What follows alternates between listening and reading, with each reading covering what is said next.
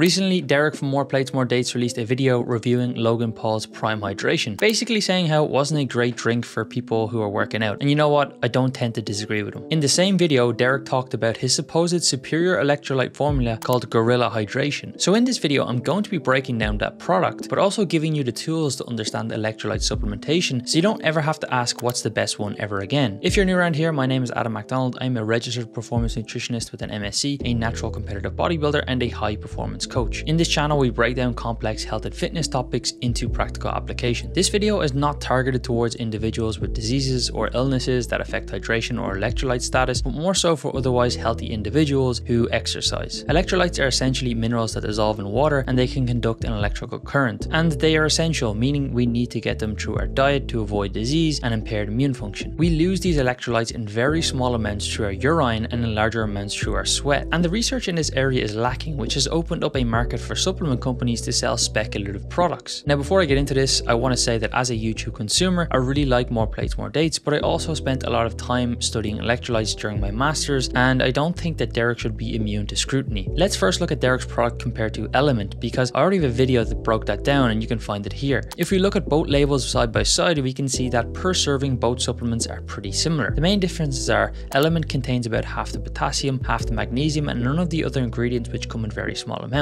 Even though the label doesn't say it, LMNT contains about 1500 milligrams of chloride. We can work this out by the fact that it says it contains sodium chloride and contains 1000 milligrams of sodium, because sodium chloride is 60% chloride and 40% sodium. You see, here's the thing, you have all these different companies changing the amounts of this and adding a bit of that, but they fail to realize one thing. The only trace element that research has shown to be beneficial or even necessary when exercising is sodium, and it's only in specific cases. Compared to the amounts consumed in our diet, we lose very little of the other elements in our sweat, so much so that supplementation just isn't warranted. Sure, most people could do with more potassium and maybe more magnesium or iodine, but you can also get these in a multivitamin or ideally through your diet. I personally use a potassium salt substitute that costs about €2 for a 3-month supply. We do lose quite a bit of chloride in our sweat and it's paired with sodium, but there's literally zero research on chloride during exercise, and it doesn't seem to be that important in cases of hyponatremia where the subjects receive sodium citrate. So it's not like Derek's product is bad or worse than others, but it's just that sodium seems to be the only ingredient of importance when it comes to sweating. So the question is, when is it important and how much of it do you need? Well, this is where it gets a little bit tricky. You see, sodium doesn't actually have any performance benefits per se. I talked about this in a previous video, but it has a relationship with hydration status, which does have an impact on performance. There are two types of scenarios that can realistically happen during exercise. Dehydration, where you simply just drink too little, and hyponatremia, where your blood sodium concentrations get diluted below 135 millimoles per liter, which severe cases of are really rare but can be fatal. So let's start there. When we sweat, we lose electrolytes, which are taken from our blood, but our sweat is always hypotonic, meaning that in comparison to the composition of our blood, we lose more water relatively speaking. That means the concentration of sodium in our blood per remaining liter increases. It's a protective mechanism against hyponatremia. So if you drink less than you sweat, your blood sodium concentrations or osmolality will nearly always be higher than when you started training. Sounds great, but what about dehydration? Of course, everyone knows that you need to drink. Sure, if you don't drink, you won't get hyponatremia, but you might get severely dehydrated. However, this is where a lot of people are misguided. Multiple research papers have suggested that anything less than 1% drop in body weight is likely just a normal daily fluctuation. So you're not really classified as even being mildly dehydrated until you go above that 1% threshold. Dehydration occurs along a spectrum, and it's not a matter of if it impacts performance, but rather at what level. In this paper looking at drinking behaviors of elite marathon runners, Haile Gabriel Siassi, who at the time was a world record holder, lost 9.8% of his total body weight in the Dubai Marathon. This isn't obviously something I recommend, but it shows that it's not so clear cut. Most research indicates that at 2%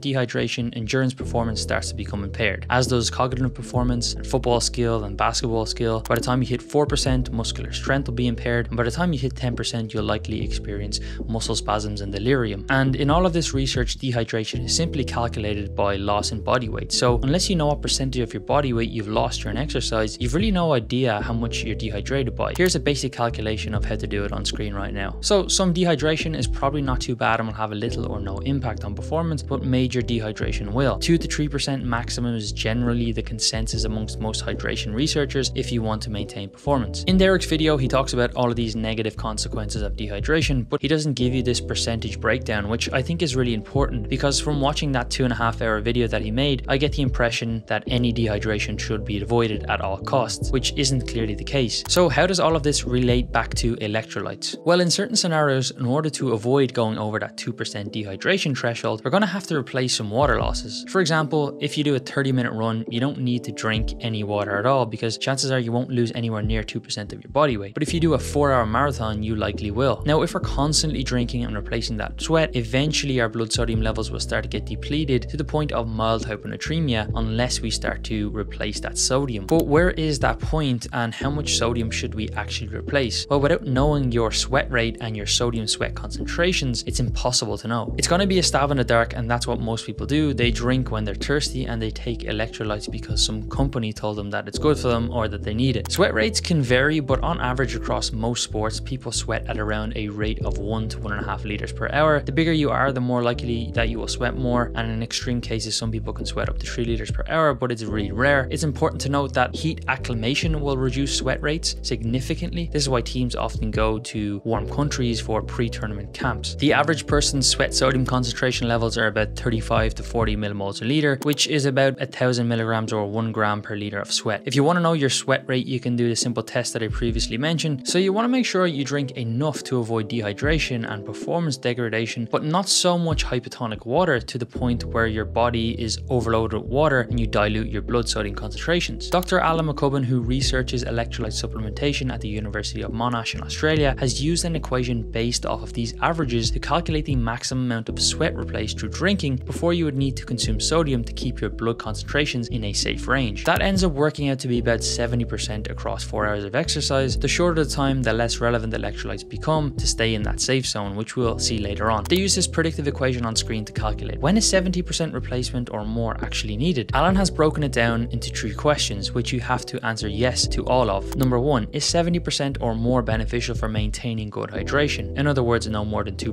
dehydration. For example, if you weigh 100 kilos and you sweat 2 liters per hour, which is very high, 2 hours and only drink 1 liter per hour, by the end of that 2 hours, you're just starting to hit that 2% dehydration and you've only replaced 50% of your sweat. Number 2, is it physically possible for me to drink that much? In some scenarios, you just can't drink enough. If you're a heavy sweater, your gut may not be able to handle the amount of liquid, particularly when you're exercising. Most people who've done endurance sports before will know what I'm talking about here. Number 3, is it practical? Think of scenarios like a football or soccer match, or you're out for a longer run. You might not have the opportunities to drink the fluid. Unless you can say yes to all of those, you probably don't need to consider electrolyte supplementation. And this is another area where people start to go wrong. They assume, not only do I need to replace all my sweat, but I need to replace all of my sodium losses. That couldn't be further from the truth. In a recent paper, Dr. McCubbin rearranged the previous equation that I showed you so they could calculate how much sodium you might need to replace in different scenarios. What they found was that a soccer player playing 90 minutes with an average sweat rate and an average sweat sodium concentration wouldn't have to replace any sodium whatsoever. And it's not unless you are the heaviest sweater with above average sweat sodium concentrations that you would need to even start to consider replacing sodium in your diet. It does get more important as you exercise more because you're drinking more and hence replacing more of your sweat. I think it's a little ironic that Derek says their product is intended for people who exercise for 1 to 2 hours and not for endurance athletes, when in reality endurance athletes are the ones with the highest potential to actually benefit from an electrolyte supplement. It's not unreasonable to say that if you're an extremely heavy sweater and salty sweater and for some reason you decide to replace all of your sweat during exercise, you might need to supplement with sodium, but that isn't a recommended strategy by any practitioner who's well informed, and it can be dangerous. So you can see electrolyte supplementation is complex. It's not as simple as just saying our product is more efficacious than another company. Sodium isn't something that you run out of. It's more about the concentration and balance in your blood, which is dynamic. And a final word on fasting, because I know this is an area of interest for a lot of people. Drinking during exercise is different than drinking throughout the day. Usually when we drink, our body switches off antidiuretic hormone, otherwise known as arginine vasopressin, and we pee more. You've probably experienced this in the past. But during exercise, this doesn't happen for several reasons, and we can overload the kidneys, hence electrolyte importance in certain scenarios. With that said, after this 8-day water fast only, the subjects had blood sodium concentrations that would consider them hyponatremic. So if you're going to fast for longer periods of time, electrolytes might be a good idea, especially if you intend to exercise. Personally, don't recommend fasting for that long. So where does that leave us? Well, if you're serious about hydration, you should calculate your sweat rate. I'll put a link down below, but again, it's the really easy formula. If you exercise for less than 3 to 4 hours, drinking to thirst is a solid strategy. Blood osmolality is a major factor in our thirst levels, and add salt to taste, but specific electrolyte strategies are unlikely to make a difference for most people. This is the plan that I will be following when I do an upcoming half marathon. If you think you are a really salty sweater and you will be drinking more than 70% of your sweat losses, you might consider a sweat sodium test, or just going by averages or norms and replacing 50% of the average person's sweat sodium losses, which would be about 500 milligrams per liter. I do think that more meticulous planning and strategizing for these longer events are definitely warranted. So overall, it's not that electrolyte supplements aren't useful, but if we're really going to be following a realistic scientific approach, it's really only when you get into those endurance territories do they become relevant. There's no major downsides to taking them other than making you more thirsty, which ironically can lead to over drinking and further dilution of blood sodium. But if you want to take them and you think you might benefit from them, then that's fine by me, but I certainly think there is a case for a little more critical thinking in general. I'm just here trying to give you the full informed picture, and if you enjoyed the video, I would appreciate a subscribe, and you might like this other video that I made on LMNT.